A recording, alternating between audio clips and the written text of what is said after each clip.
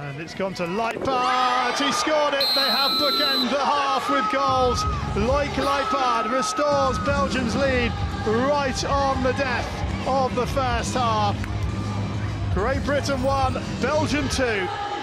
Well, that's the top. He's pulled round. This is a late whip. He's got Pinner standing up. There's a little jump so Pinner can't dive. He's been exceptional, Pinner, getting down to his right-hand side.